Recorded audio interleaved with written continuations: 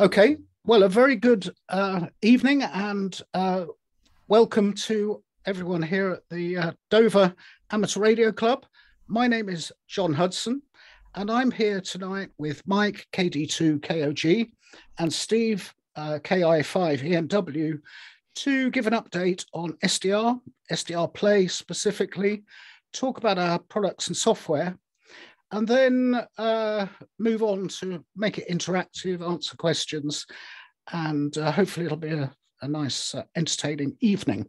I'm going to talk for, it might be 40 minutes or so, just going through some of the basics. So apologies to those who are already very familiar with SDRs and RSPs, but even there may be some new things to see. I'm going to share my screen and we'll get started.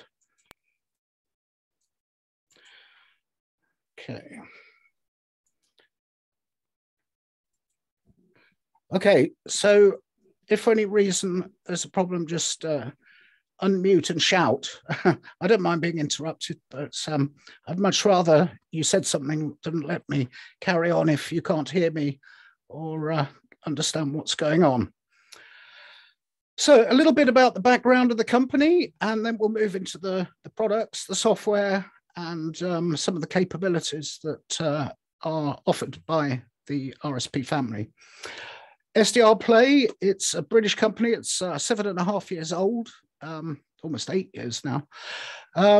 It's quite a small company. It's a joint venture that's come together with, thanks to the help of UK chip company Myrix. And Myrix, quite a small company, just before we got together, had some success developing SDR chips for the PC and cellular industry.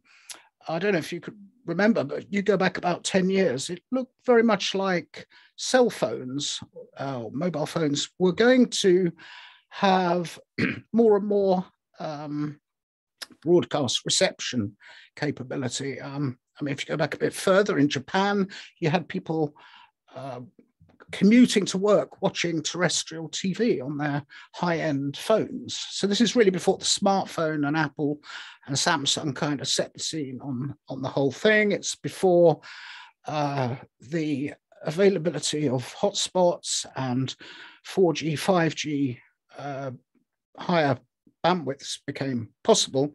It did look like for a while people would want to receive broadcast signals. It's not really in the interests of the of the food chain, if you like, so obviously it didn't take off.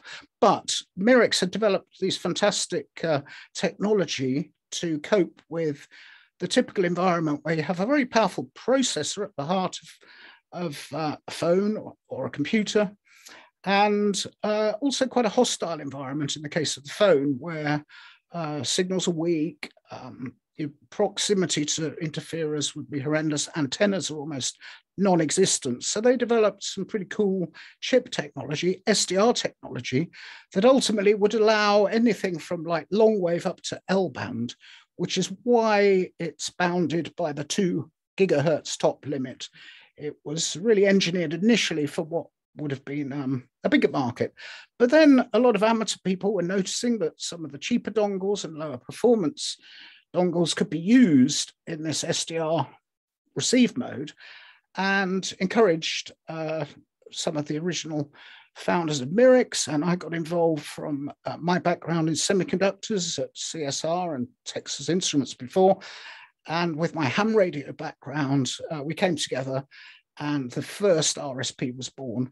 We are still relatively small. We have kind of 7 full-time employees and a few others who subcontract to us. But the major efforts of creating the radio is all subcontracted. And we do manufacture in the UK in both Hartlepool and Peterborough.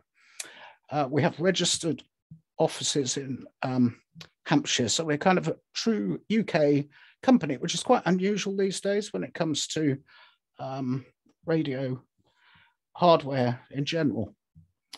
Okay, so again, apologies if this is a bit basic, but for those who might be just tuning in for the first time, wondering what is SDR, it really is a software-defined radio. It's a communication system where the components that were traditionally implemented in hardware, so that's things like mixers, filters, amplifiers, modulators, and so on, are implemented by software on a PC or embedded system, some kind of computer.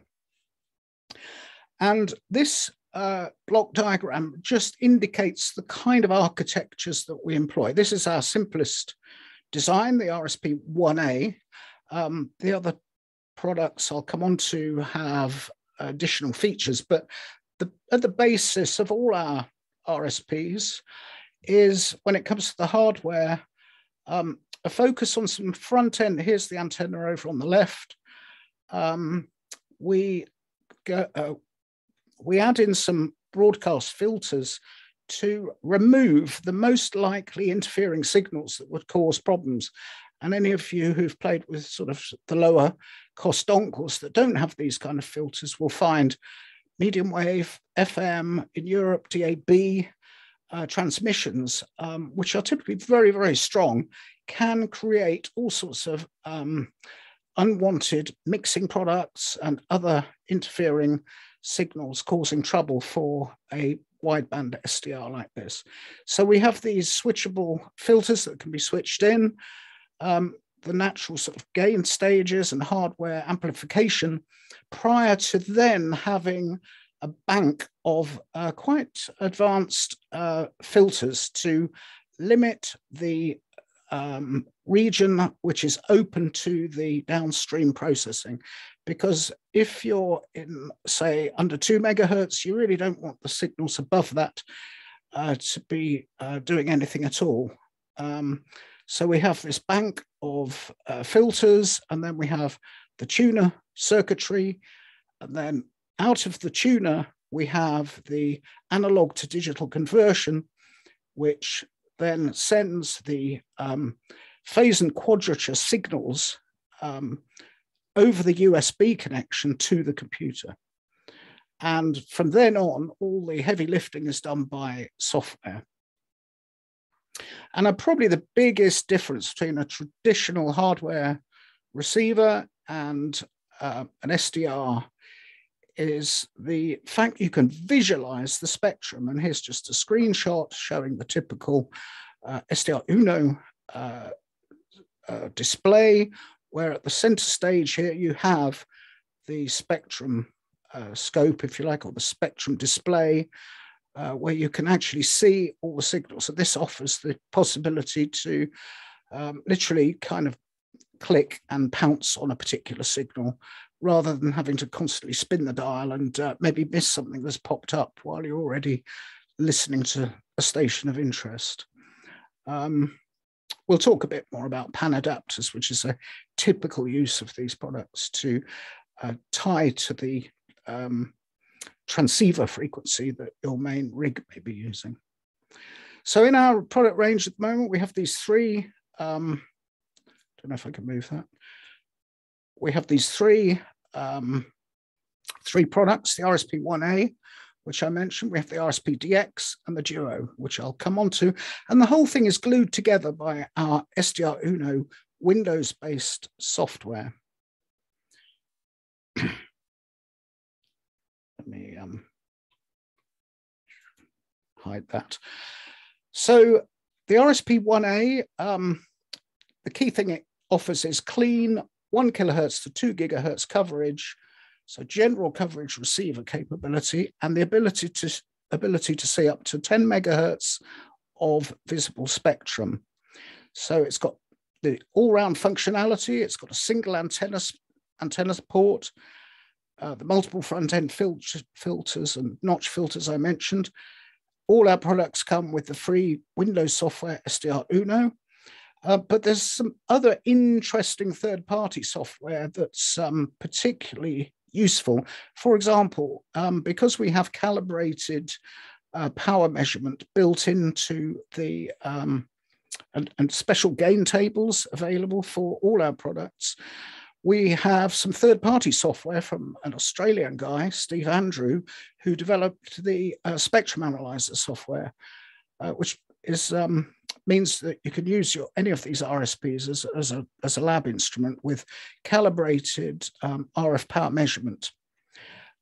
Some of the these sort of educational world and some developers enjoy using GNU radio, and there are source blocks available again from third parties for that. There's increasing interest around Raspberry Pi, particularly after the 3B came out and then the 4, and we provide an SD card image for operation using some software that runs on a Raspberry Pi. We'll come on to that. And as I say, you've got all you need for a PAN adapter. And it's proved a really nice sort of gift value type of product for attracting a lot of lapsed hams, you know, my age and even older, to get back into ham radio, as well as youngsters to explore true radio again. Here, this graph this picture just shows an example of the accurate power measurement that comes with the RSPs.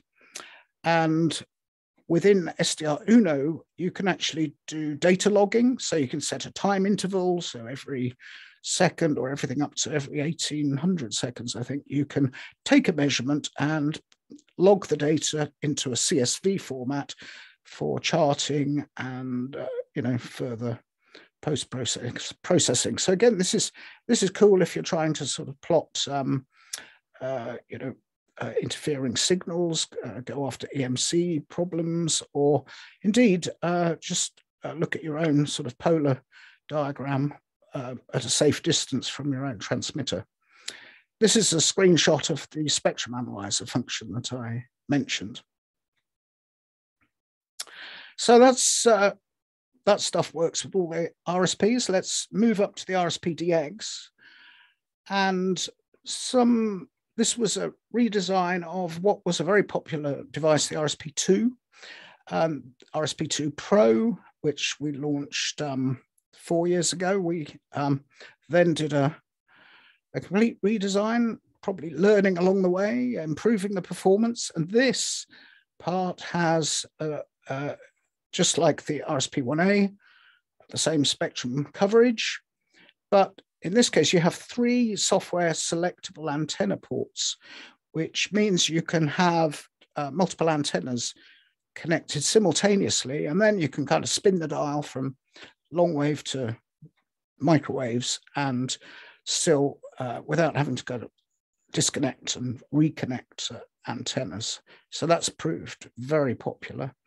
We've got enhanced HF performance versus the prior RSP2. And we've also got below 2 megahertz, this HDR mode, which combined with the additional filtering that we have, both in hardware and software, just allows a more rugged approach to medium wave and below for those DXs interested in that. There's also, this amateur experimental bands down there at LF. We also have a external clock input, so you can tie it to a GPS disciplined oscillator should you want to. And it comes in a very nice rugged black painted steel case. So that's the RSP DX. And then top of the range is the Duo, which has everything I've mentioned so far, although it doesn't have the extra medium wave HDR mode. That's the only thing that's missing, really.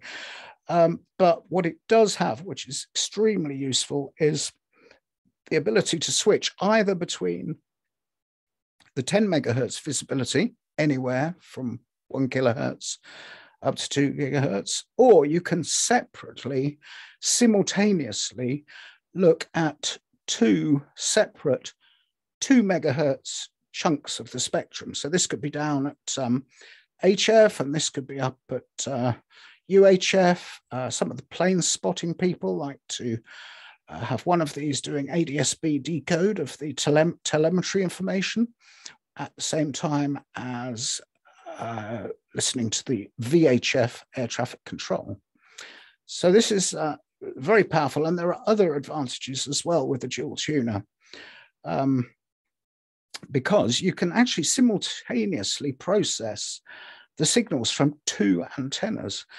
And this has not only the ability to do some diversity and noise reduction, because we've made sure there's some phase coherence between these two tuners, but it also allows you to do real-time antenna comparisons. I don't know how many of you've, tried to, you go on 20 meters and everything looks pretty good with one antenna. And then by the time you put the other one on, the other one seems pretty good, but you'd never really know the fading conditions that are so prevalent on HF. You can't really get that kind of real-time feeling, apples for apples with identical receive characteristics. So this was something we didn't realize, but we've heard more and more is very, very popular use of the RSPDUO, real-time antenna comparisons. Okay. So I think we've covered all that with the Duo. So you can monitor the widely spaced bands. We have the diversity demodulation, and I'll show a bit about what's possible there in relation to the signal enhancement and noise cancelling capability, and then real-time antenna comparisons. So here's a screenshot showing the RSPDUO as it can be automatically configured for your computer and display. And you'll see basically there's a top half and a bottom half which look pretty identical.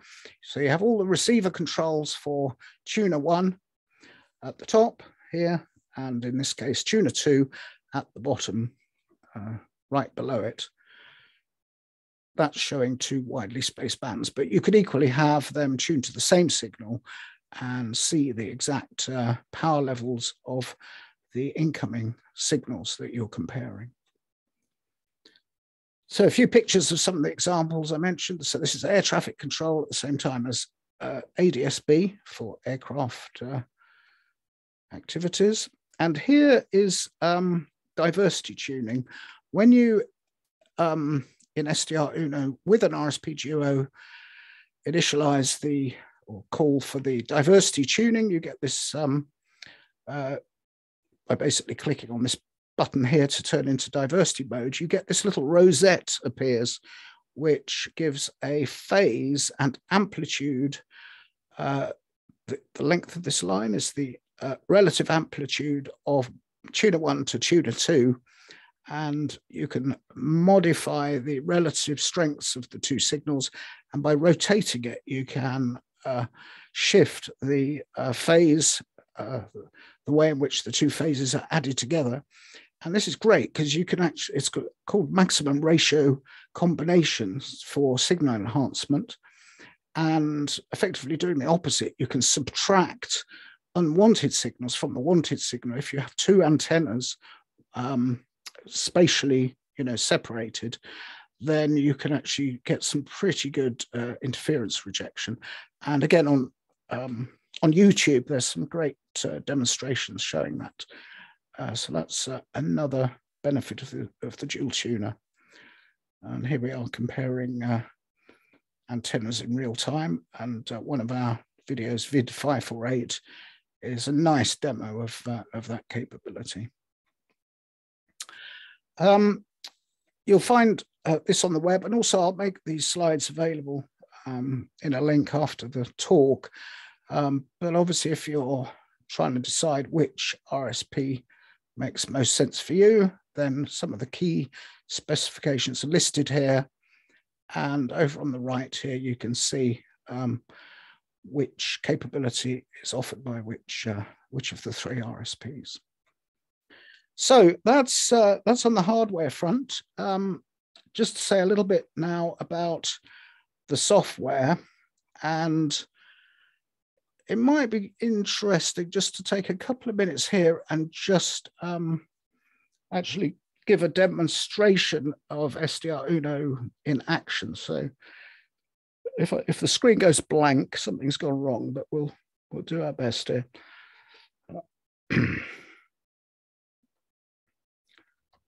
While you're doing that, John, I'm still trying to get my head around the concept of a lapsed ham. Sounds like the little pig that got left behind. Right. Yes.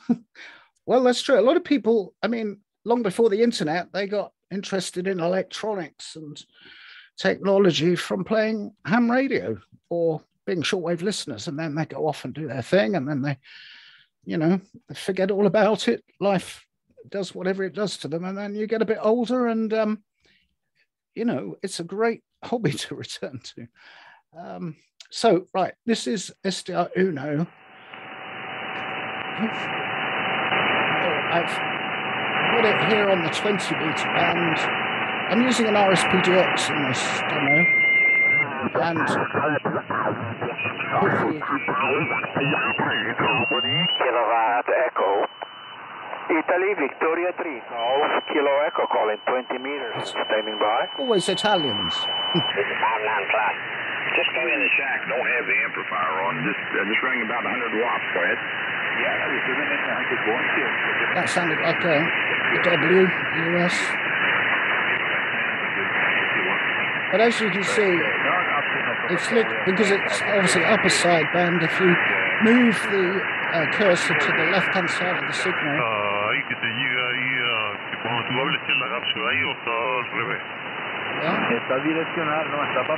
some French there for our French gentleman on the call. Spanish. Oh, sorry. I'm so sorry. Es una chapuza que le hice porque no se me caiga. Renting is 73s, thank you. Anyway, this is SDRUno in action, and 73s, thank you. I'll just stop it for now. Hey, John.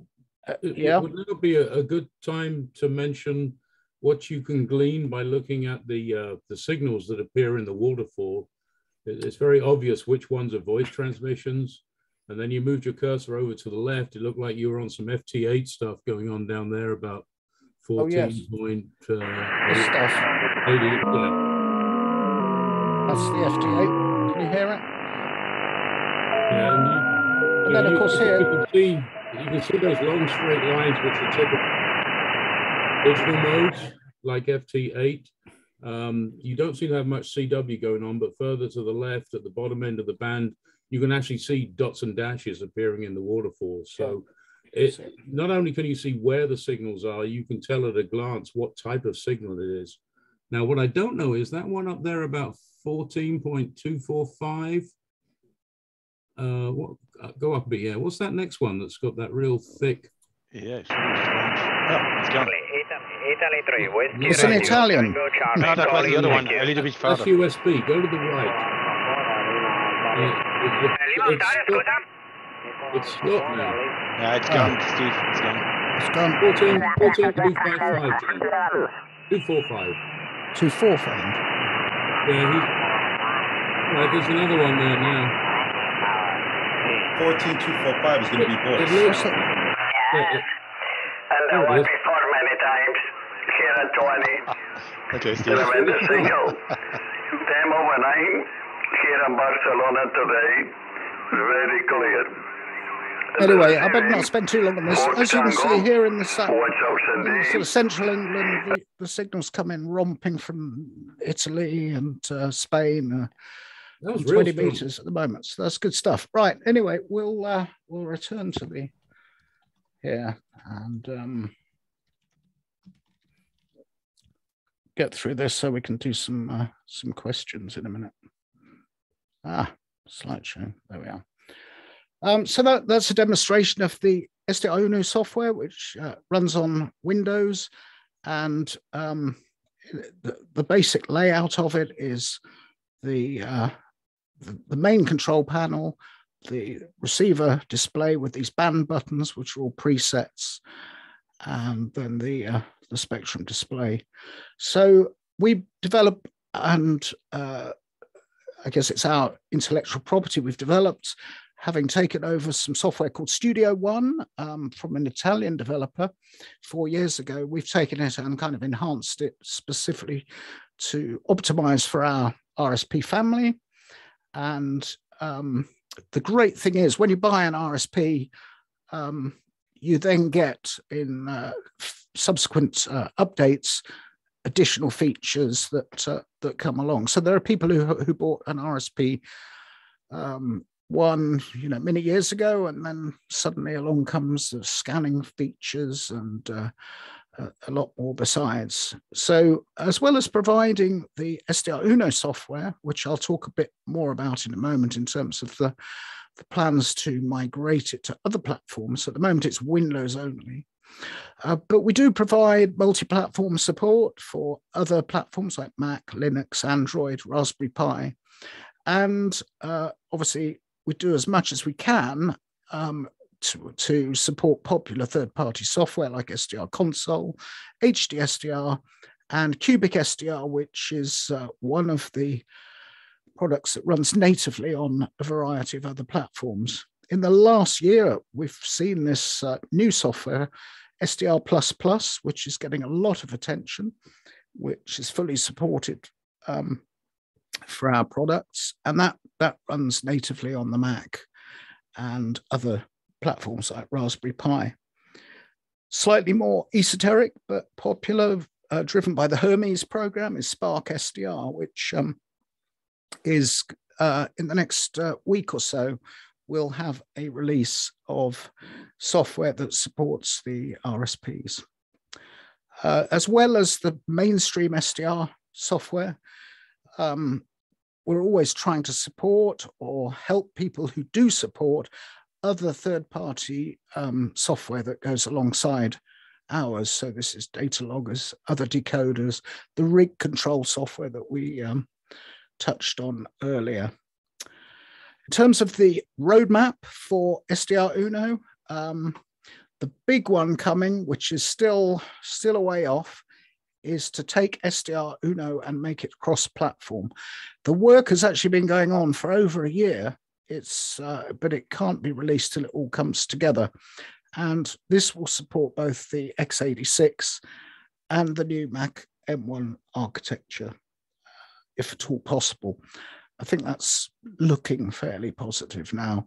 There's a new remote server, which is going to be really cool, so that you can truly do everything you can do on SDRUno, but remotely from having your RSP on a server at a very low noise environment, as long as you've got an internet connection. So more on that in the coming months. And these are the facilities and features here. Before version 2, we have one final version of the current Windows software to get out there. And again, this is adding improvements and requests that we've had from the user community.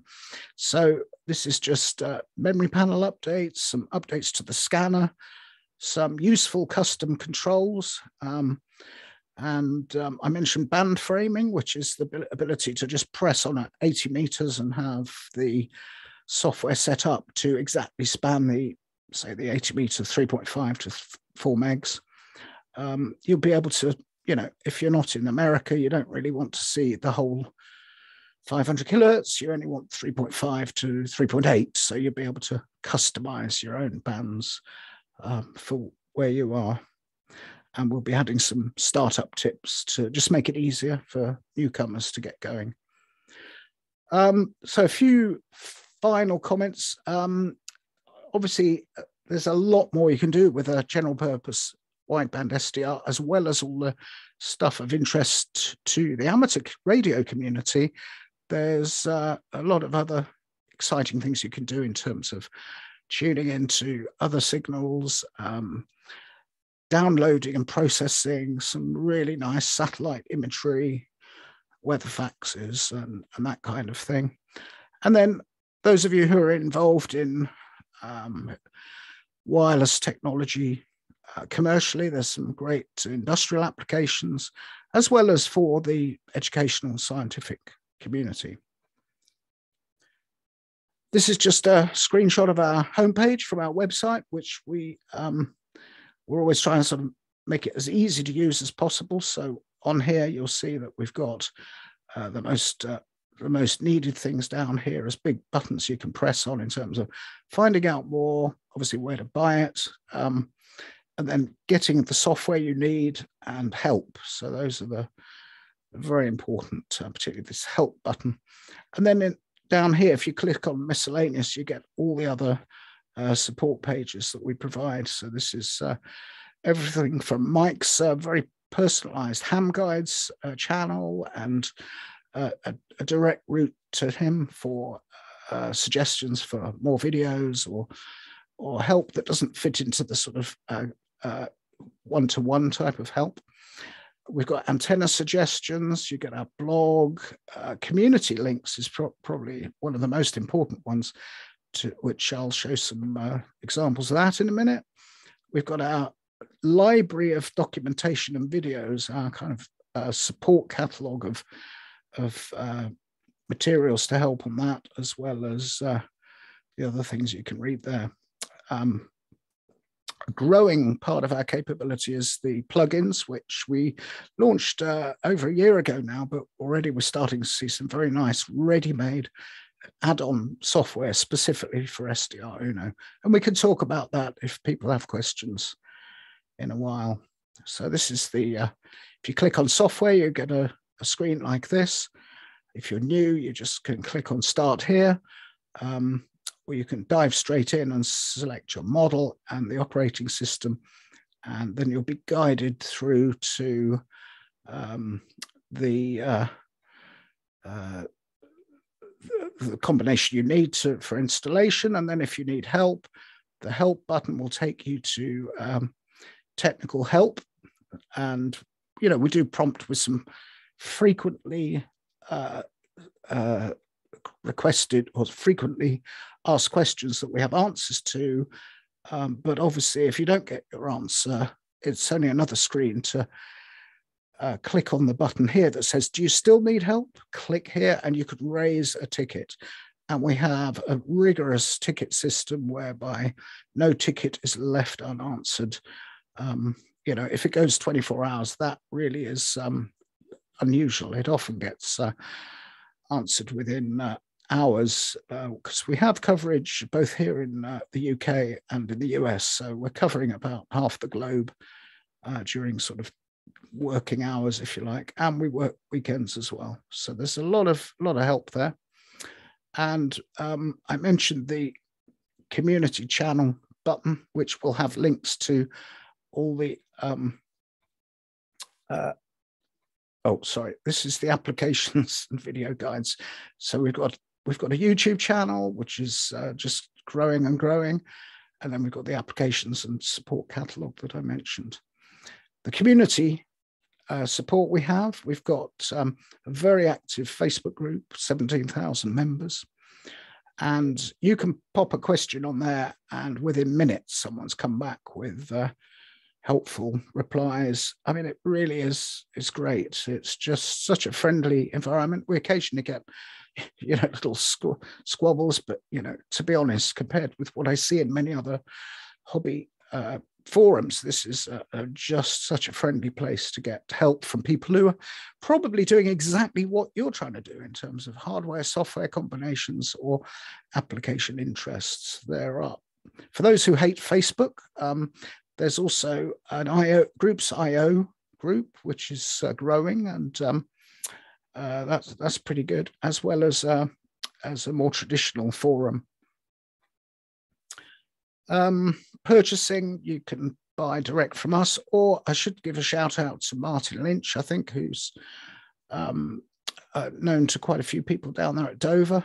But in the UK, all the serious main ham radio resellers are typically supported either directly from us or from one of our channel partners.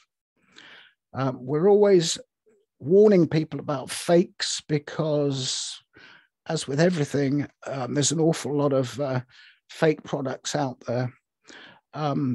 This can be anything from people putting something which is the weight of a RSP in a jiffy bag, sending it on the slowest way possible, so that by the time you get it and find it's a molten bar of chocolate or something, they've gone off with your money and they've disappeared. As a general rule, I would just, for our products, I wouldn't say this is true of all products, but for our products, just to avoid AliExpress and Banggood. No proper resellers of SDR Play use AliExpress or Banggood. But there's more on the website that warns you about fakes. We've got examples there. And, you know, it's just a bit of a problem, but I think we all suffer from this. So just buyer beware. Make sure you're buying from someone you trust. That's the key message there. Okay, well, look, I've used my 40 minutes. This is the kind of just give an intro, but what I'd like to do now is really turn it over to you guys and girls to ask questions and see if we can help. As I say, we're very sad that Andy couldn't be with you. Andy is our software architect, and many of you know him. He's a great speaker. He's got a lot of in-depth understanding around the software issues. But to make up for it, instead of one Andy, you've got three of us.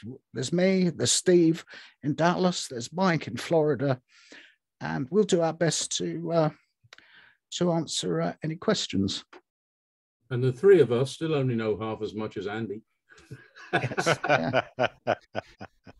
Steve, can I just start with a question, please? The question is what we were talking about before we started the recording with the ICOM 7610. So yeah. If you could just explain what you were saying to make sure I've got it right. So you're saying use the MFJ 1708B? Not necessarily, mate. There's a number of things. What I'd like to reference you to, and Mike is good at this. He may dig it up for me.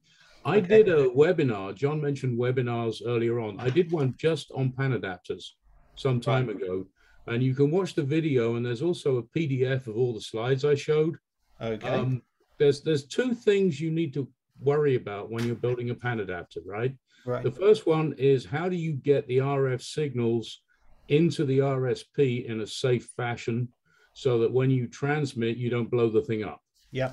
And me not being the technical guy, I just tell everybody, because RSPs run on smoke, if you transmit into them, the smoke escapes and then they don't work anymore, right? But the key thing is, I mean, seriously, you, like any sensitive receiver, you've got to be careful that it's protected when you transmit. Yeah. And there's two ways to do this. All of them involve using a TR, which is a transmit receive switch. Yeah. You mentioned the MFJ 1708B-SDR, and I'd like to give a shout out to the folks at MFJ, because when we got into this business, we found users were modifying the existing switch they had to make it well suited to this application. So we kind of documented what would be the perfect TR switch, and we sent it to MFJ and said, hey, you know, can you do something like this? Well, 2 weeks later, a little box appeared in my mailbox, and he said, is this what you want? And that was the MFJ 1708B-SDR. Yeah, so that will work with any rig, okay? And what it does is it takes the signal from your antenna, and when you're in receive mode, it splits that signal two ways. One side goes into your regular rig, and the other side goes into the RSP through a nice little matching network, actually. But then when you go to transmit, what it does is it disconnects the RSP and grounds its input. And at the same time, it sends the full signal from your transceiver straight out to the antenna. Okay, so that's how it achieves the protection. Now, in the case of your ICOM 7610, there is some jacks on the back labeled RX antenna out and RX antenna in. And I believe on that particular rig, it's intended to be used as a loop through for some extra filtering and stuff. Yeah. But it is protected by an internal TR switch inside the rig.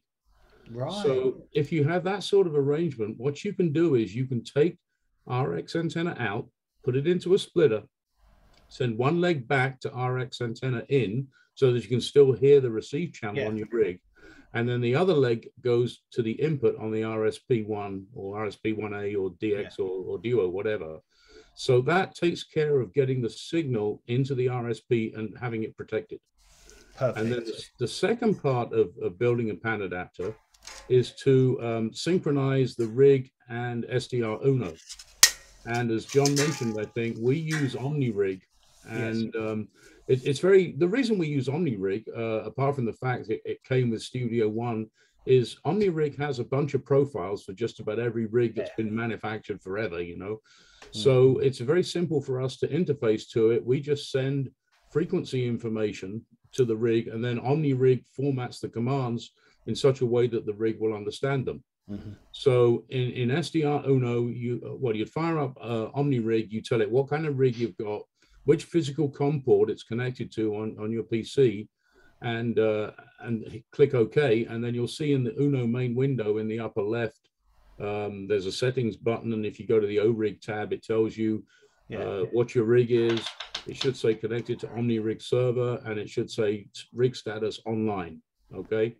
And once you do that, if you hit the rig sync button at the top of your RX control window, anytime you change the frequency in SDRUno, it will send that frequency change down to your rig. So as soon as you click on the spectrum where you see a signal, your rig will tune to that same signal. At the same time, if you turn the knob on the rig to tune manually, and what I tend to do is I tend to click on a signal, but because my coordination sucks, I'm never exactly on there. So then I turn the dial on the radio to fine tune it, okay? And as I turn the frequency dial on the rig, it changes the frequency in SDRUno to match. So, you know, there are several different ways you can achieve that protection. We talked about, you know, using the loop through on your rig. Some rigs just have an RX antenna out function there all the time. The Kenwood TS590SG, which I have here, is one example like that. And I think like the Yaesu 5000 has it as well. But basically, there are many, you know, different radios and different signals available to you. And in that webinar, I tried to go through the pros and cons of each different method, which will depend on A, what you're trying to accomplish, and B, what signals are available on your rig. For example, a lot of people like to use IF out, and I am a strong advocate of not using IF out. And briefly, I'll tell you why. It's because if you take the IF out signal to SDRUno, you can set up Uno to respond to that. But at that point, what you're telling the RSP is, I'm going to tune you to that IF output frequency and never change. Okay. So what that means is you don't have the ability to go off and look at other bands while you're, you know, working one band on your rig. You can't go and look and see what the conditions are like on the other bands. And the maximum window you see is constrained by the IF bandwidth of your rig. So some people are happy with that, okay?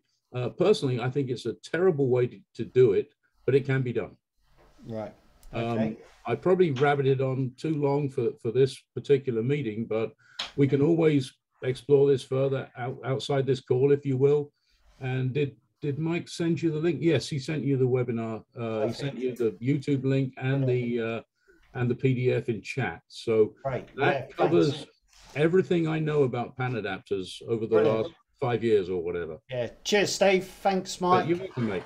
Brilliant. Thank you very much. If there's anyone that has questions and they're mic shy or video shy, I'm typing away in chat. So you guys are more than welcome to hammer me in chat with questions, and I'll do my best to answer them. Yeah, I don't really have a question, but I'm more on the wish list. For some reason, I use the Power and CNR for real-time analysis. I use GNU plotter to plot the signal every 5 seconds. My problem is that with the SDRUno, I don't have on the time. I only have the time, not the date, which is a problem when you are analyzing more than 1 day or analyzing multiple days. If you look inside the file, you only have the time, not the date. We have heard that before. Yeah, that has been And it's being raised, addressed. and I think it's, I don't know when, but it's certainly. Yeah, and please looked at. don't use verbal day or months, but Numeric. Yeah. Yeah. Because I see think that's because slated of the for French the next release. Yeah, because of the French and English way of doing things, and also for the same reason, for the same functionality, I don't like to see the lines on the timeline. Because sometimes I use it, I'm using 1 second time. What do you call that again? Is the time mark, the time mark interval? Yeah, the time mark interval. But it has to be there, because if you untick it, it does not write into the file anymore. Right. Yeah, that's on more wish list. I know that we're not supposed to talk about wish list, but that's fine. I'm not promising anything, but we'll. Yeah, I know. I didn't know that. I thought when you changed the setting, it just took it off the display. I didn't realize it took it out of the file. No, if you untick it and you click on the button on the on SDRUno, automatically put the timelines, that timelines on the waterfall. And if you go back to the settings and you remove it, it does not write on the file anymore. Okay, well, yeah, interesting. We'll look into that. Yeah.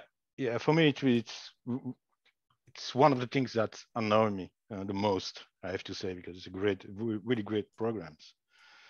And another one, which is way beyond what you will do those next days, but yeah, I know that. But think big, go for it. Yeah, I'm thinking big, man.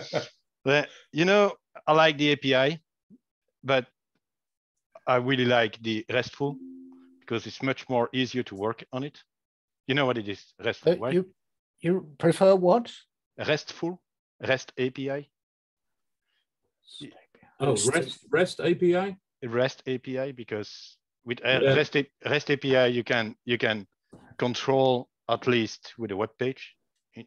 That's something that will have to go to Andy. That's I know. All three of us that I know of, and I don't know what would be involved with that. The only reason I know anything about REST APIs is from my home automation experiments. So then you know what we're talking about. Oh yeah, I know what you're talking about. Which is something. yeah, it is something. But why I'm saying that is because if you're using API, you need to use C++ or one of those really difficult things to do, even for me, because I'm not a programmer.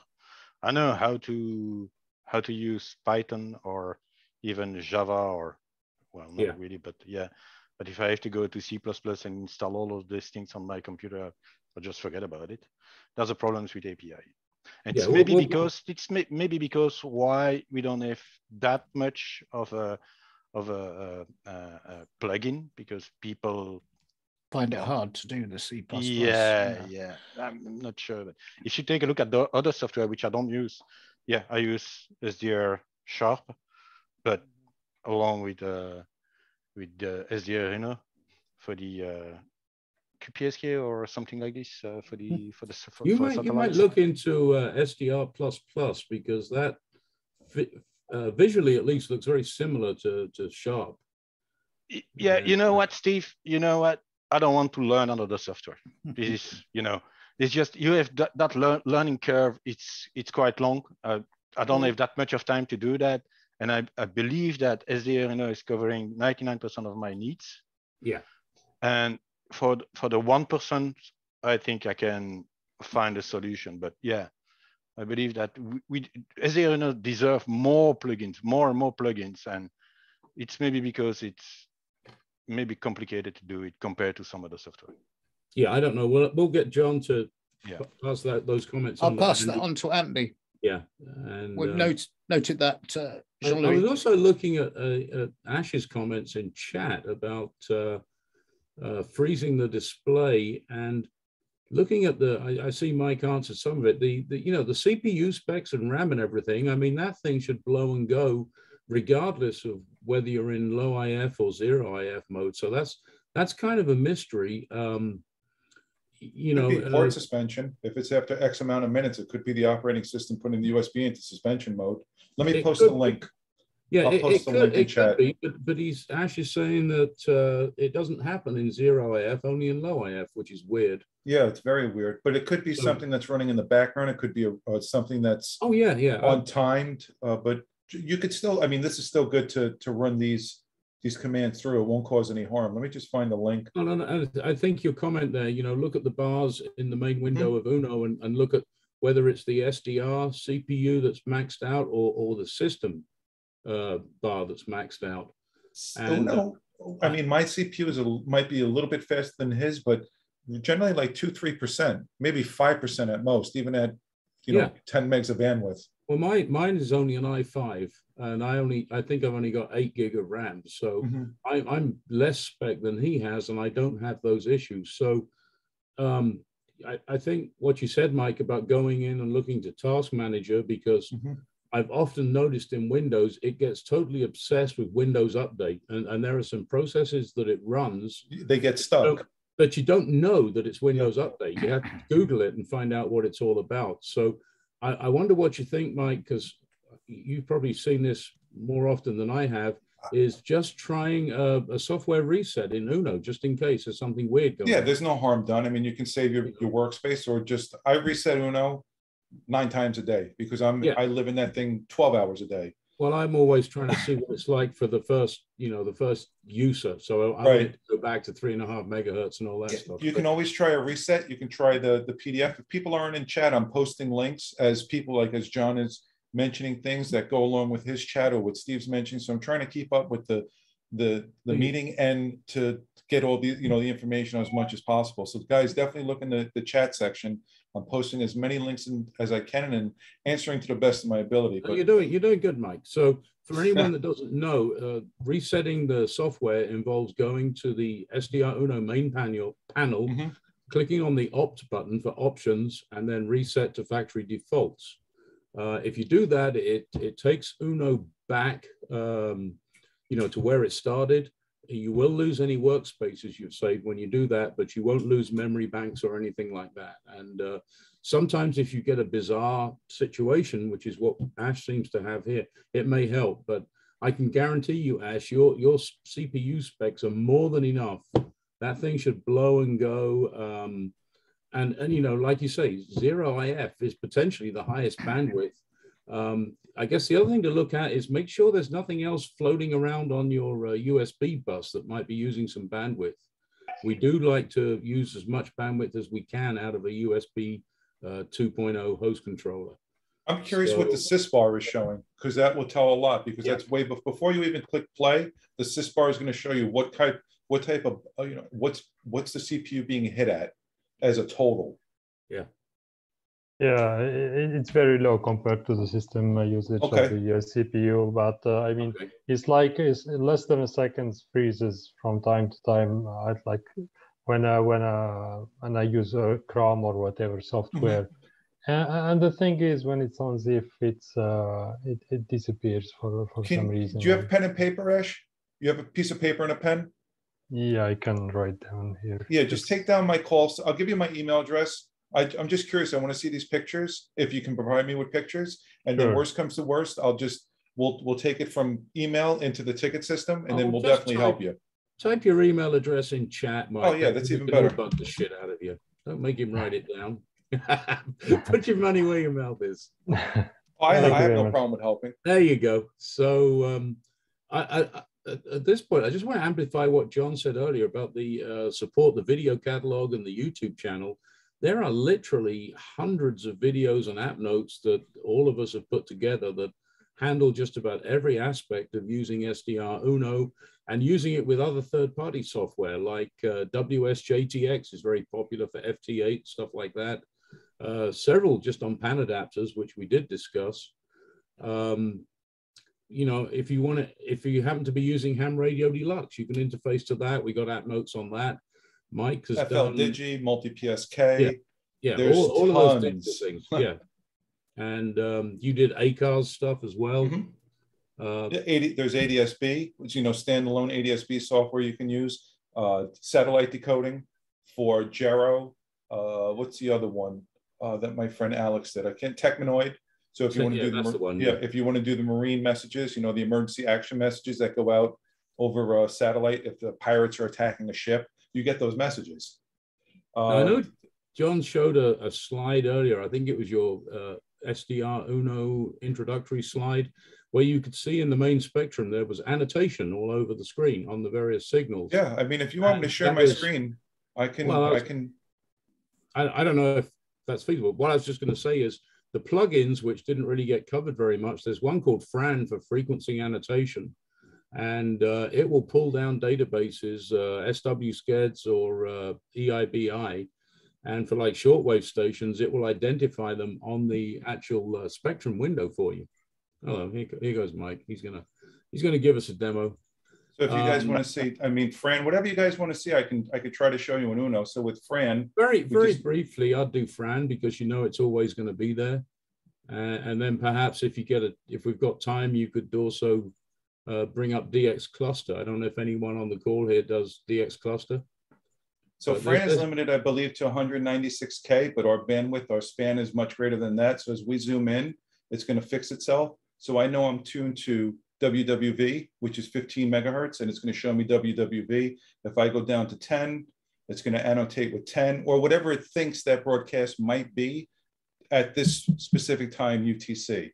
So as I'm going up and down the band, here's a transmission. It's going to tell me that's possibly, I know it's not AIL, it's not an AIL transmission. So it's either WWCR, which is in Nashville, Tennessee, or it's something else. But Fran will annotate multiple file formats. So if you wanted to annotate your own file, an S1B file, we can go ahead and do that also.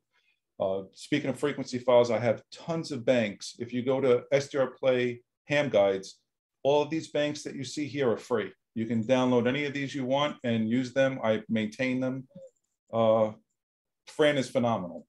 What else would you like me to show, Steve? How about DX cluster? Again, I okay. don't know if anyone's so we'll go into this plugin. We'll unload this and we'll load up the DX cluster. Just give me 1 minute. I'll put my call sign in. DOG, and we will start the cluster. And here the status, the cluster is running and we're waiting on a count. And what that's going to show is how many spots it's found within the DX cluster network. So I'm not tuned to anywhere in the amateur radio portion. There's only one. So let's go down. Let's see if we can find it.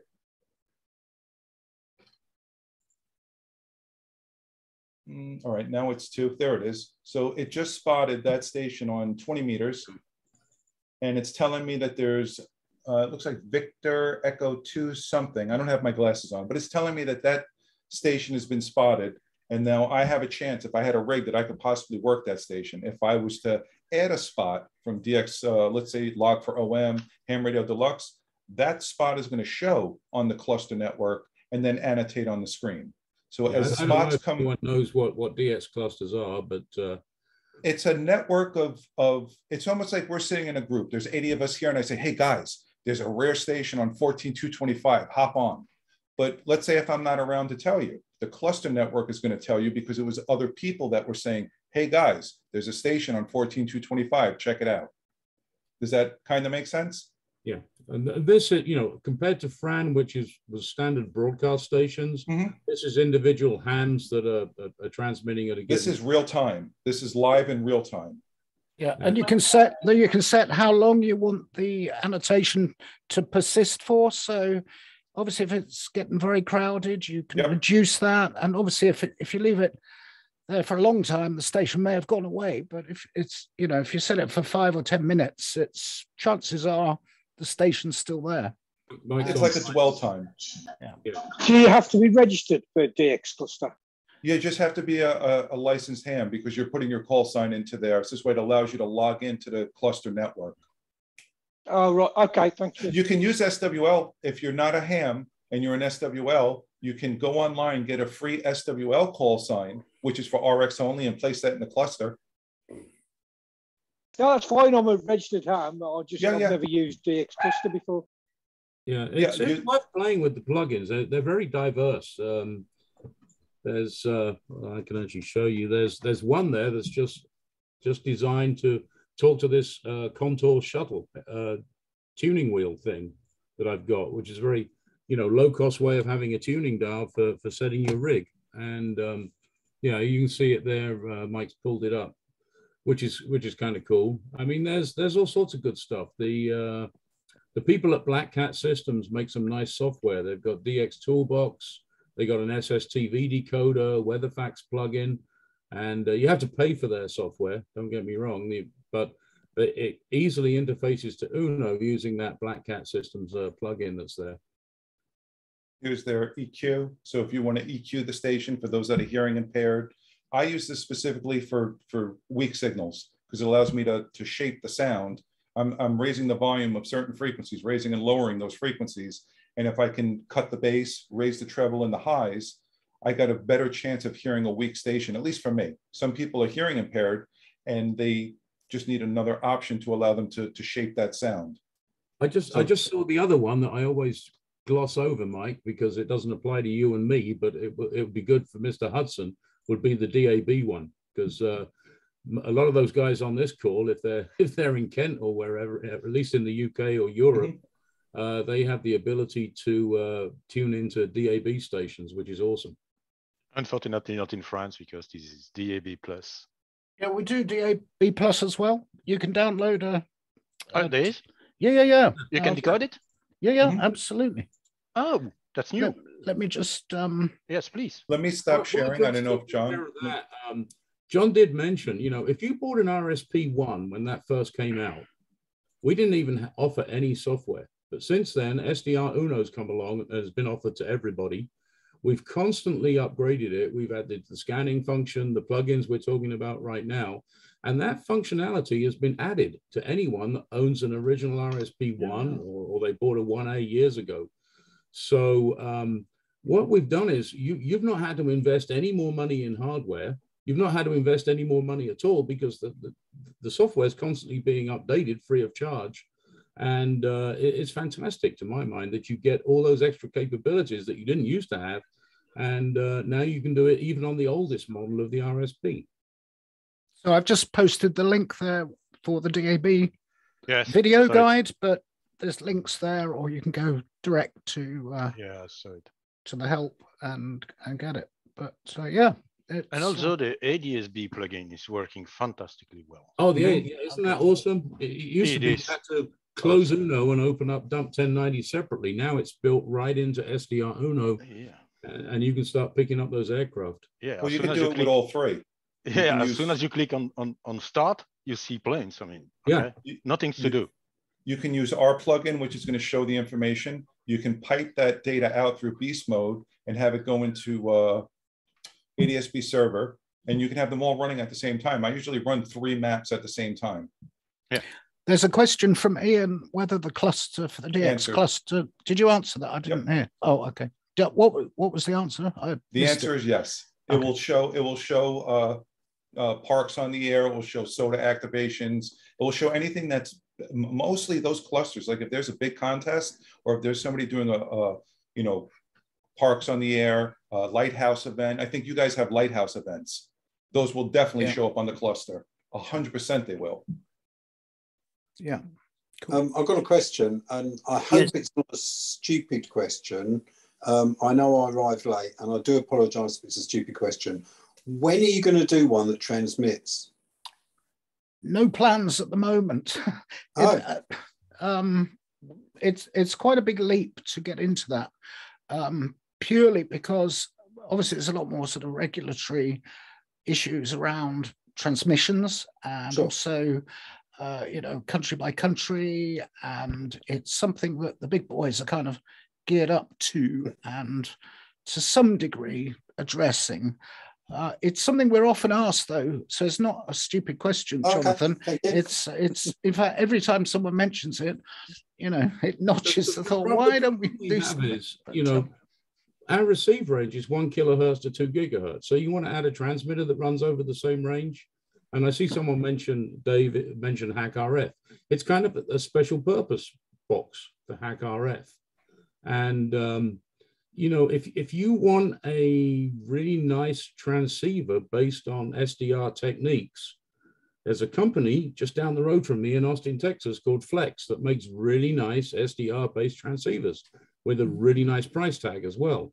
And one thing I was thinking when John presented earlier, he was showing, looking at the entire spectrum.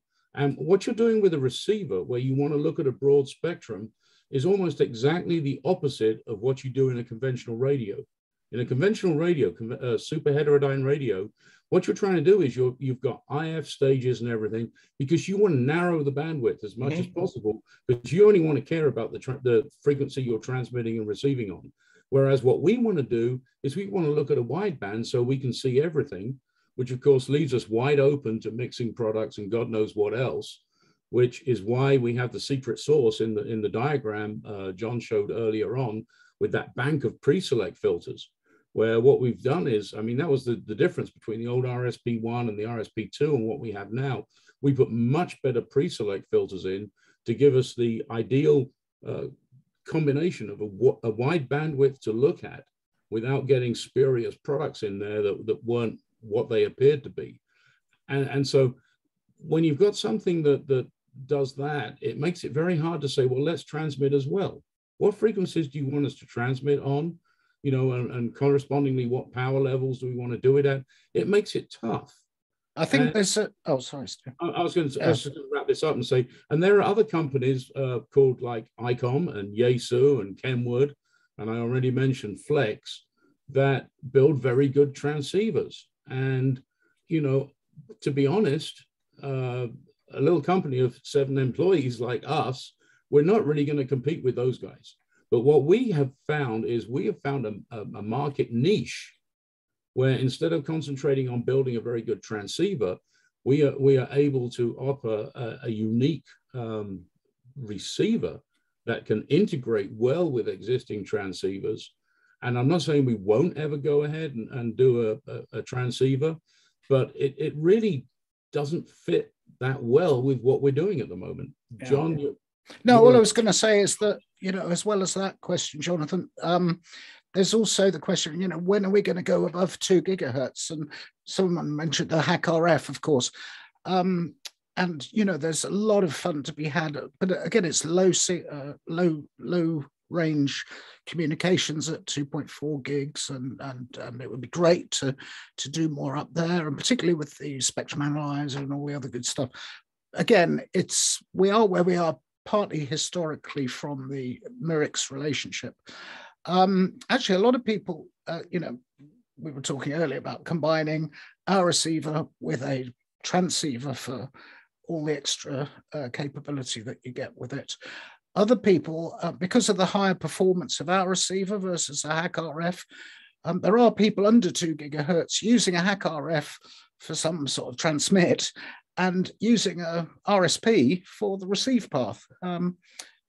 It's kind of horses for courses, and both the hack RF and the RSPs are cheap enough that can still be an economic combination for whatever you're trying to do. But it's great to have that encouragement. Hey, SDR Play, why don't you go and do this other stuff? And we do, we do take note, but no plans at the moment on transmit. Great stuff. Thank you. Okay, thanks. Okay, good evening, my fellows. Tarek speaking. Oh, yes, I can see it now. Yeah. Are you hearing me? Okay. Yes. Yes. Yeah, go ahead. Okay. Thank you for the lecture. It's very good. I tried my one is RSP 1 2 years ago, trying to receive Qatar Oscar 100. I already installed the dish and the LNB with the T-bias and installed the ONO, software on my computer. It's an old one, Dell old one, but it's Windows 7. And, I heard the voice, but it's not intelligible, from the satellite, from the bird. But other than that, all the audios from any stations are very intelligible. I don't know why, because I tweeted. So this could be the Doppler problem, I would think, Mike, isn't it? I don't know if the other ones are intelligible and this one isn't. I'd like to. Do you know how to perform an IQ recording in SDRUno? Could you give me a short clip and send me an email with that clip, so where I can play it back here, and I'll try to demodulate it here or emulate the issue that you're having?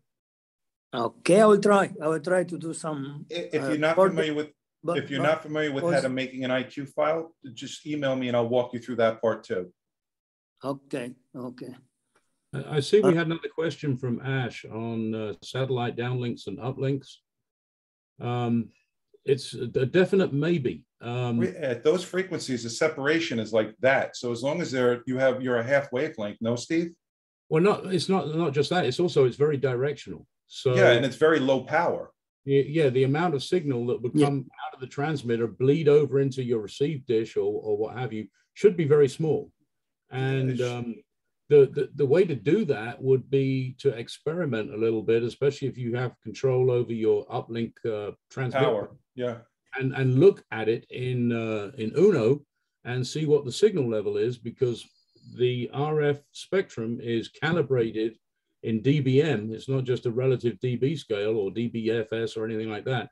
It's referenced to 1 milliwatt, which is 0 dBm. So as long as you don't see any signals that are getting close to 0 dBm, you have no problem. And I don't know, Mike, if you want to do your magic again, I'm already on it. It's all done. I did a video on near field coupling. And although it wasn't talking about satellite uplink and downlink, the principles are the same. Mm-hmm. So, as long as you limit the continuous power arriving at the antenna input of the RSP to less than 1 milliwatt, you're good. And in your particular case, Ash, I don't think you'll have any issues whatsoever. I don't either, because the separation is this, it's directional and it's low power. Yeah. Yes, I tried. And I think it was a very good signal. I think it was a very good signal. Mm-hmm. Yeah, enough to hear the audio. But, it's like, I am on lower sideband and the audio on upper, but it's not, something like this. I thought this. Oscar 100's both upper sideband. It's using upper sideband, yes. But he's saying the effect is such that you cannot resolve the sound. And I wondered if that's a Doppler issue, but... wouldn't it shift if it was Doppler? Wouldn't you see the shift in the main SP? You'd be able to chase it around, you mean, and resolve it if it was purely Doppler, so it can't. Okay. I did, yeah, I did. I checked everything, Well, try doing what Mike said. If you can make a recording of it and send it to him, he'll check it out for you. Yeah, I'd love to. Actually, you sparked my curiosity, so I definitely would like to see it. All right, okay. Thanks for the answer. Just a quick one from me. I'm about to leave the meeting, but John, I'm Canterbury born and bred. And, oh, gosh, yeah. I knew Professor Jenkins quite well. Yes. Here. I have his book here. So he was obviously part of your hear about people in Zoom meetings not wearing trousers. I hope he's standing up. Hang on. There you go. Oh yeah. There he is. Well, he was a real character. He created what was known as the Jennison erection, which was on the electronics building up on the Kent University campus. Yeah. He actually managed to get the planners to put this giant tripod, with a focal point, and it was supposed to be the focal point for a radio astronomy dish, which they ran out of money, and then I think the planners got worried about snow on it, but that did not deter him. He built his own parabolic reflector out of Dexian and chicken wire. He then took hold of a radio-controlled helicopter, and we're talking long before DSPs could control a helicopter, and tried to measure the polar pattern of his antenna. It was a fantastic disaster, but a lot of people had a lot of fun, and I think learned stuff along the way. He was great. I guy. remember the as you say, the erection on the roof, because eventually we put a station in there. Well, it was the local, goodness, Nigel help me here. Nigel is ex UKC. Yeah, that's right. We're running a packet node station from there, and did so for quite a few years. And that was providing the link between Europe up to Martlesham and down along the south coast for the DX cluster. That was my interest. So wow. There we go. It's a small world. Good stuff. Very, yeah, and I'm pre-semiconductor. My license goes back to 1958, and I'm 82 now. So you can see why I'm going to duck out. I think I'm going to get some rest. So good evening to you all. I've enjoyed the meeting very much. Learned an awful lot of thank you. Duo here, and I should be using it a lot more than I do at the present time. Well, that's great. And of course, Kent University inspired me to keep up with electronics all these years. Yeah, that's it. So that is it. Thanks, gentlemen. Good evening. Good evening, Peter. Bye-bye, Pete. See you later, Peter. Speak to you tomorrow. Peter. Okay. Any more questions? I've got just one curiosity more than anything. Firstly, I realised that confining myself to being somewhat of a novice and not been playing about with it for very long, I've got a lot more reading to do, and I can check out a lot more of the resources that you've mentioned this evening. But one thing I did notice that I'm just curious about, and that is that I'm using the set up as a PAN adapter with a 7300. When I switch to CW, on the 7300, it automatically switches the 7300 to CWR. Mm-hmm. Mm-hmm. Is that something that I should expect to happen? Yes. Yeah, that's the INI file on OmniRig. Absolutely. Got it in one. Okay, I was just curious about that. And I'll sort that for you, Jeff. That's not a problem. I'll get a file across to you tonight. That's fine. I can do that. Oh, look. Thank you very much. That's Jonathan and Emily's new edition, new family edition. Come and say hello. Yeah, but that's a good example there of the community at work, and those groups that John mentioned. Contrary to what you guys may think, although you probably aren't thinking it having seen us for the past hour, we don't know absolutely everything about how to use our radios in every situation. And when I go out and I give a similar talk to the one John gave tonight, I often show all sorts of applications, beautiful weather satellite images and stuff. And it's like, all this stuff came from the user community. It didn't come from SDR Play. Mm-hmm. Okay, we attempted to build a wide range receiver, and then our users went off and did the most incredibly wonderful things with it. And everybody has their own interests. And you pick any given subject, you go to one of those groups, and some guy can help you out on it because he's been there and done that. Like, you've been there and edited that INI file for the 7300, which many people have had to do. So that's the strength of the community, and I think it's wonderful. I just love watching it go by,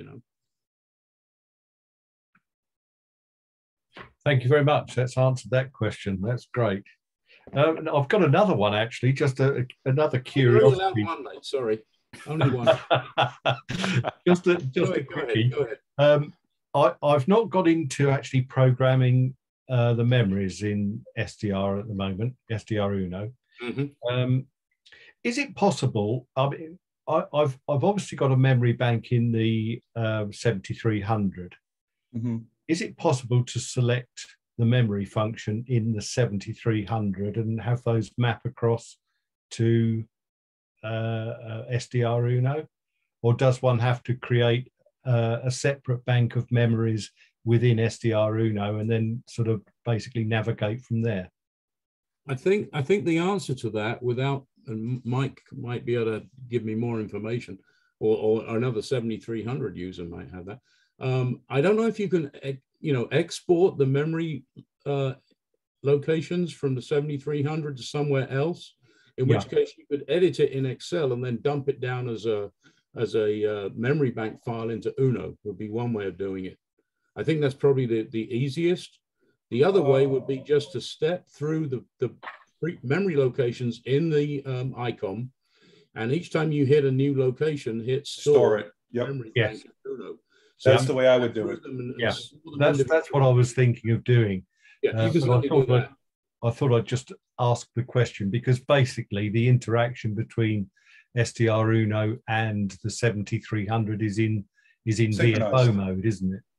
Yeah, yeah, and I mean, I don't believe there are any commands that OmniRig understands that could be used to try and select a memory location directly from the icon. Yeah, yeah. How many memories have you got? You got a lot? No, not that many at the moment. Okay, just bring. I can transpose them quite easily. Store, yeah. Once I've sorted out the new memory banks, etc., which I haven't attempted to do as yet. I'm still very much a novice. There's a video on it for you. Yes. Is it a handful of memories? I'm looking at them. how many memories would you say it is? Is it like 10, 15? Oh, it's probably about 20, 25. All right, send me a list. I can make you a bank in less than 10 minutes. Yep. And I'll save you a ton of time. You're still going to watch the videos because we want you to learn. Yeah. But well, I mean, that's the thing. I'm progressively going through things as I find them, and I'm having. I'll make you half. I'll make the first half, and then you continue on with the last half of that list. So okay, I'll get you started. Okay, Mike. Thank you very much. No problem. Do you know what, Mike? While you're here, I'm gonna. While you're here, what I'd like to do is get you to join us one evening, and kind of just talk us through, you know, like a bit of a workshop on how you do all this stuff on Uno, because that would really be beneficial, and we can record it, put it on YouTube for, you know, if anybody else wants to watch it at a later date. But if there's like a group of us, and just do it as a workshop to actually talk us through these things, because once we understand how to do it and we know how to do it, we can then develop our own. We can do that and then share that with others at the club. Sure. Well, my strong points are HF from DC to 30. I can do stuff. I can show you stuff with Inmarsat. That'll be great. I mean, I don't do much UHF, VHF. I'll be honest. No. So anything from 30 and below those are my strong points. Anything in L band, I'm pretty confident and capable. Cool. Even ADSB. So if you guys have a list, if it's like when is the Mac OS version coming out, I don't know. I can't help you with that, but I can certainly help you with Uno. I'll be more than happy to. Great. Okay, we'll get something.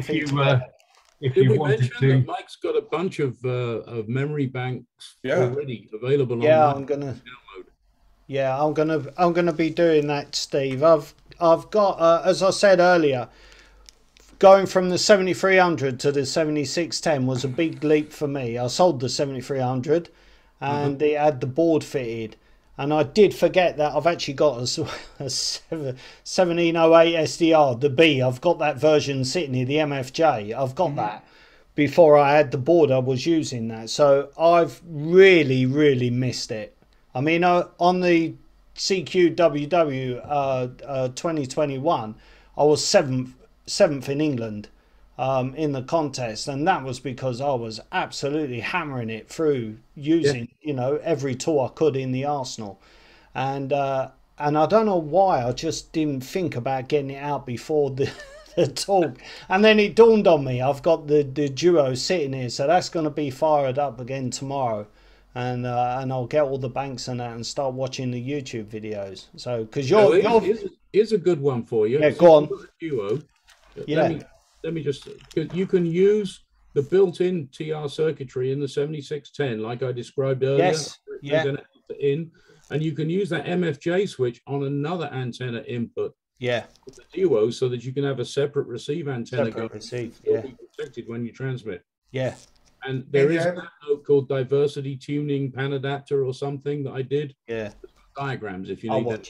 Yeah, I'll give it a watch. So you've got all the bits and pieces you need. As soon as it comes out, your voice is going to be the Barry White of the Shack. You know that, don't you? With all the YouTube videos. Andy, can you query a list of questions that your club might have? So this way, at least I can get a little. I mean, I can answer questions off the top of my head, but just to really try to give them the best answer I possibly could. Yeah, no problem. Yeah, I'll do that. I will do that, Mike. I'll get something together over the next week. No rush. You just give me a day's notice and I'll. Perfect. Yeah, just give me a couple days notice. Like this time is the best time for me. Yeah, that's cool. That's good for us. Okay. Yeah, brilliant. Okay, that's great. Can I ask another question? And it's in some ways, I suppose, it's another kind of product question. Have you considered an SDR hat for the Raspberry Pi? For receive? Yeah, it's you could already tether it. It will, yeah. I'm not sure about the performance, Mike. Do you know? Well, no. I mean, because you're going off the GPIO pins. I mean, you would have to tap off the USB bus. You would have to tap off. It's a good question. I certainly haven't, but I understand what you're saying. It's almost like a Pi hat, like what they do at All Star. There you go. Okay. I don't have an answer for you. So, I mean, the wheels are turning. Look on the internet, somebody like Pi Moroni, for example. Right. No, I'm very familiar with those things. I do a lot of development with CircuitPython. There you go. So there are thousands of hats that all do different things. And I think an SDR Play branded SDR hat for the Raspberry Pi would sell like hotcakes. If you could find the Pi, if you can get your hands on a Pi. Yeah, I've got several. If you're stuck, I can help you out there. Yeah, I've been looking for a Pi 4 for actually, I can give you guys a link. It might help you guys. Okay. Let me just pull it up.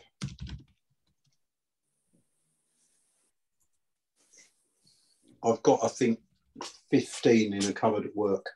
Here, I'll post a link in chat. You guys might like this. Well, I'm glad you're not saying it's a silly idea anyway. No, because it's you have the bus, the 40-pin bus right there. You have the GPIO. I don't know if those GPIO pins break out to USB, but I know that there's USB pads on the 4. Right. Yeah, I think it's also the question what you'd actually use it for and whether we could get enough performance. And then it would be the software, because then it would be the software, John, because then you would have custom software. I don't know the limit. I don't know what the limitations might be. Yeah, certainly we're starting to do more with the Raspberry Pi generally and looking at well, I might as well plug my Raspberry Pi video. But I haven't. We can take a look at that. Okay, thank you. I'm actually very interested, John, in lifting one of these 15 you've got sitting in your work cupboard. What, Jonathan? That's that's a bit of a thing. I want one. Next time I see you, I'll bring one. Perfect, thank you. Anybody else have any questions, comments, criticisms? No. Well, I would just like to start off by saying thanks very much, guys, and to Andy and the other employees for an absolutely fantastic product. It's just I'm quite excited about where it's going to go in the future, because since I first saw the RSP1, it's really developed, and the software. I mean, even in the short time that I've not used it, I mean, the plugins are awesome, just from what I've seen tonight. I had seen the DX Cluster one before, but they're fantastic. So yeah, it's quite exciting.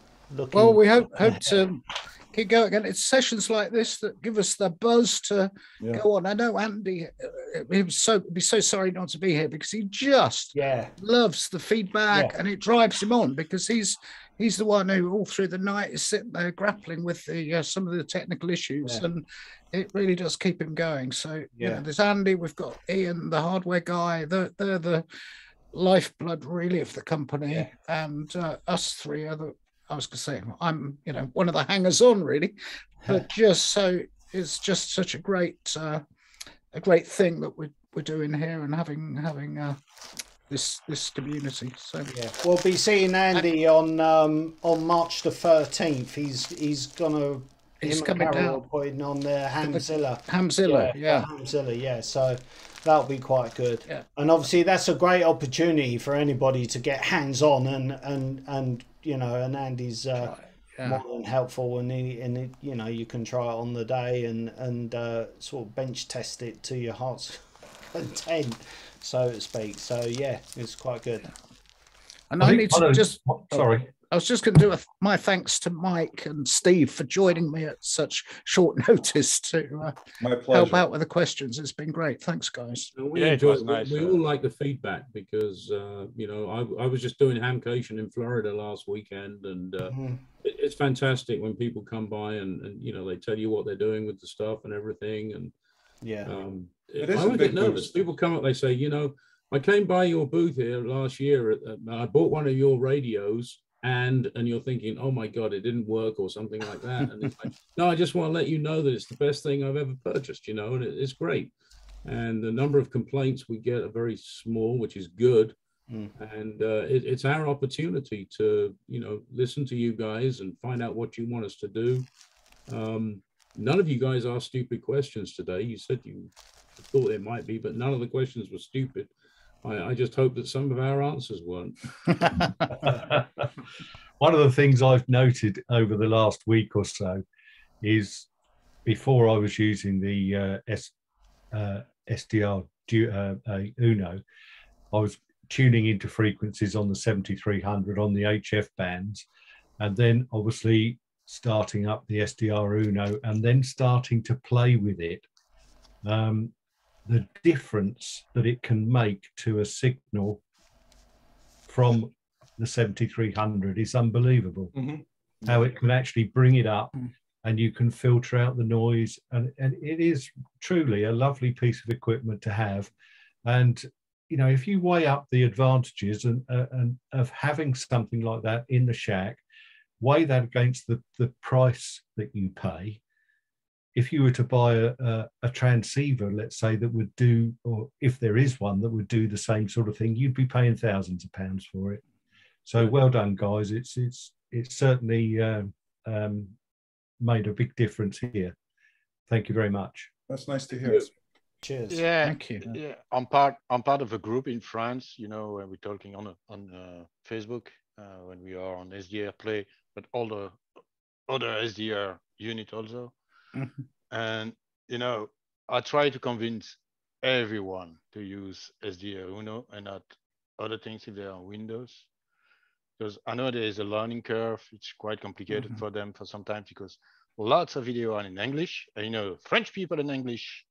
And Claude, of course, did a fantastic job to translate the whole manual into French. Yeah, it's incredible. Unbelievable work. Yeah, I have to say. But yeah, it's really difficult to convince people to use SDRUno for some reason. But as soon as they get it, they stick on it. Meaning it's a great product. I don't speak French, but if I can help, members of that community or the French radio community, I can speak slow. I can't speak French, but I can speak a lot slower, and I can try to show them the ropes. If I can do it, trust me, you guys can definitely do it. Yeah, Mike. You know what? I saw you once in a while making a comment on that group. I believe so. And yeah, but if you want me to help you, I'm willing to do that. Sure. I mean, if they want a video, or if there's a radio club that needs a video, and I'll speak, it'd be like NATO. I'll speak and you translate, and then you translate the questions to me. I'd be more than happy to. I'm like an ambassador of SDRUno. I use other software, but I live in SDRUno. It is so versatile and so powerful. And it might look scary when you first load it up. If you look at John's background, all the panels, oh my God, what do I do? It's not like that at all. Not one bit. You just need to see the frequency, raise your gain, and how to tune up and down and change the modes. If you want to get more advanced, save that for another night. Take it in small steps. Yeah. Yeah. I think one of the things that I've found as a new user to be a little difficult at times has been, depending which modes that you select in the main window or the RX window, other items actually pop up. And then they're not necessarily always there until you select another function. The IF mode, I think, is perhaps one that does that, depending whether you select 0 or low. And you'll find that in that window, you'll get other options that crop up at that time. For that, if you look just above John's head, are the band select buttons in the RX control window. And if you use those, it will intelligently select whether to use low IF or 0 IF. It will frame the spectrum for just that band of interest. Yep. It will pick whether it's upper sideband or lower sideband that's normally in use. And it will take care of all that for you. Hit the band button there, Mike. So no, the one there. Yeah, I'm going to start. So it already set the mode, as Steve mentioned. It already framed the band and gave me the correct span. Yeah. It automatically gave me the correct sample rate. It does everything automatically. And when I'm done, I just unselect the button. If I want to go to 80, you'll see that the sample rate has changed, the span has changed, and now I'm in lower sideband. If I go to 20, it put me right back into upper.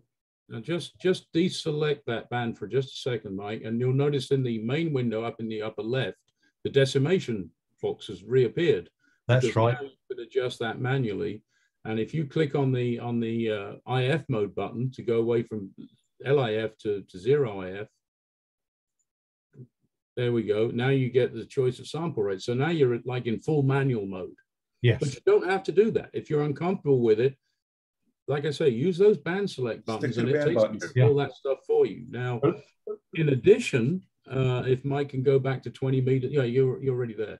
You'll see that not only did it pick upper sideband, it picked 4 filter numbers underneath that are applicable to that particular band from 1800 to 3000 hertz. And if you look to the left of the frequency display in RX control, it picked a step size of 500 hertz.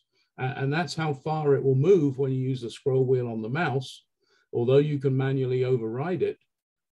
If you went to like a much higher frequency band, that step size would correspondingly increase. And it takes care of all that for you, so you don't have to worry about it. And Mike's favorite window you see there, the EX control window just to the right. Yes. What I tell everybody is close that window and don't open it. You absolutely. Because Mike uses it to do all sorts of complicated and fancy things, whereas I'm a simple user. I don't need any of that crap. Get rid of it. It's just complication, you know. So it's very much a case of use it, you know, how you want to use it. And I keep it simple. I use the band select buttons because I don't know how wide each band is. And it takes care of everything for me. So all I have to do is, like Mike mentioned, put the RF gain all the way up to the top and just click on signals I see. That's all I need.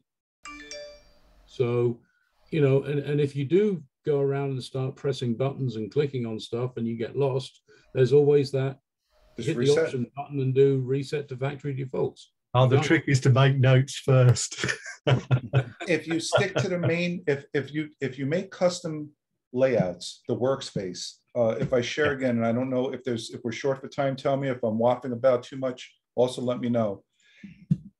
You can, if you want to arrange your workspace, that's fine. I say stick to the default workspace. So if we just go ahead and we'll just run a reset real quick. We'll reset at the default settings. Okay, I'll launch SDRUno. It's going to wind up on this screen and I'll just shift it over. All right. I don't have to do anything else. I just go to here, I go to layout, default, and that's exactly where I need to be. I just tell it, pick my memory banks back, and I have my own specific settings that I like because of the way I like it. But you're basically off to the races. The EXW window's gone. I like that one a lot better. Yeah, no, it's beyond the plugins. The problem there is that as a new user, right, you've got all these windows there. Yep. And you don't want to necessarily stick to that basic layout because there may be something going on in one of the other windows that you need to learn about. And that's why I've set my screen up a little differently. I've got more or less everything that I can get on it, so I can see what's going on, and it's proved quite advantageous to me. Yeah. But I see what you're saying, and once I get to know a little bit more about it, then I can perhaps condense things down a little more. You can apply what you learn to the functions here. It's just learning what those functions are. Yeah. Yeah, this is the most compliant we can see, is that this multiple window, I cannot get it with it. I don't understand how it works, blah, blah, blah. When close it out. Explain, if you don't, if this confuses you, close it out, slide that over. I don't like spaces or gaps, so I would close that out. I don't need this here. I'm going to close that out. Yeah, exactly. I'll bring that up to here, and then you save the workspace. And save my workspace. Exactly. But it's knowing that you can do that. Yeah. But also keep in mind that the documents are there, the videos are there. It's you know, they launch, people launch it and they say doesn't work. Yeah. Just take 2 seconds. I've spent thousands of hours on the manual. Steve has spent hundreds of hours in videos, John videos, myself videos. It's all there. It's all for the taking, and it's all free. It's just a matter of, do you want to take 5 minutes and just glance through it? Yeah.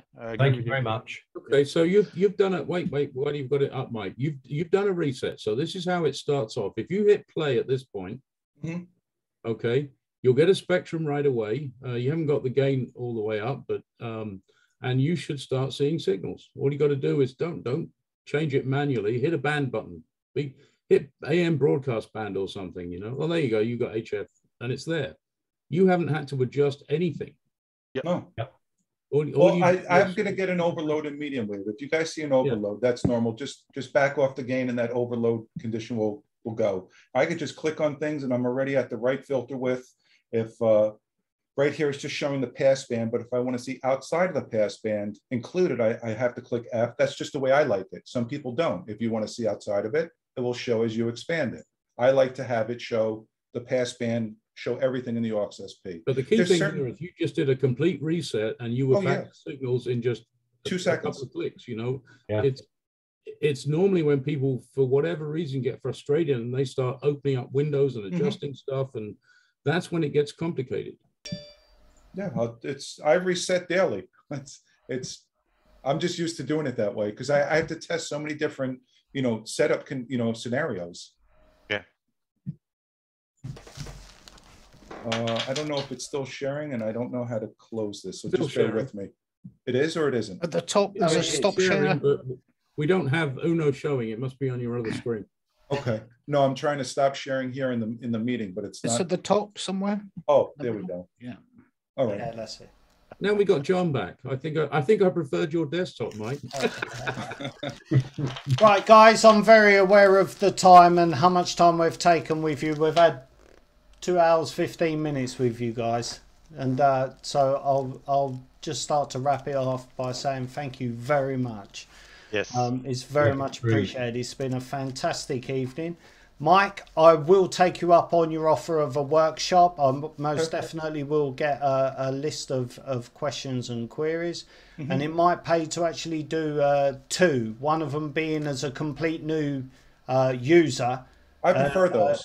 Yeah, because there are, I know of at least 4 people at Dover Club that have all gone and purchased RSP Duos. Andy, I'll sit with one person if it's for me to help a user, and it's a customer because they purchased our unit. Yeah. Even if it's just, hey, Mike, I only got one guy. That's okay with me. Yeah. No, I don't need 20 people.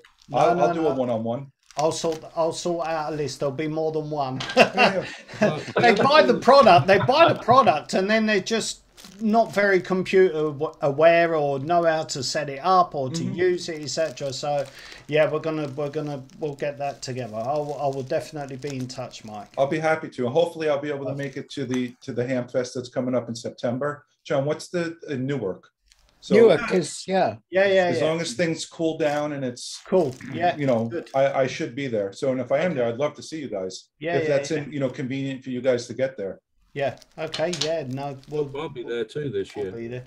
I've been for a long time. So, I guess the other thing you can do, if you set up the workshop with Mike, if you got to set a system local there, I don't know if you're going to be all there in one place or whether it's going to be Zoom again, but Zoom. we'll often use TeamViewer to log into a system remotely. Yeah. We'll make sure that every user has TeamViewer ready to go. Yeah.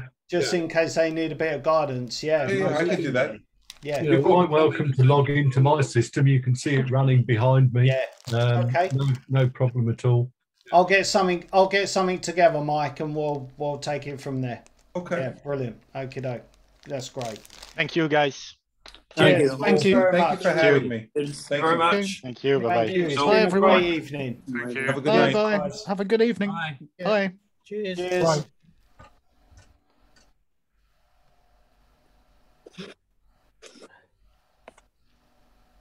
Thanks, Andy, for that file, if you're still there. Yeah, I'm still here, mate. Yeah, that's Yes, I fine. can see you Everybody's now. just signing off.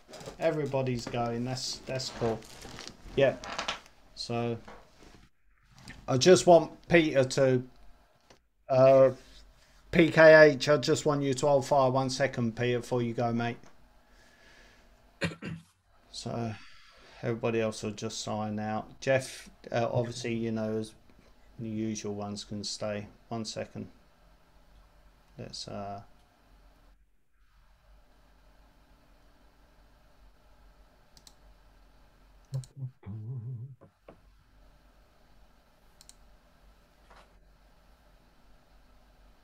Very interesting talk this evening, Andy. yeah, it was. Yeah, it was. It was good.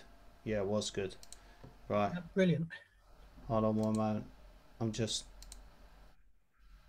1 second. Sorry, bear with me, guys.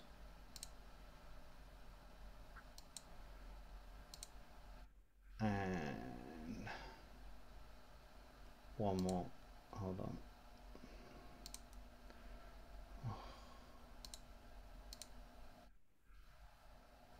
Let me stop this recording.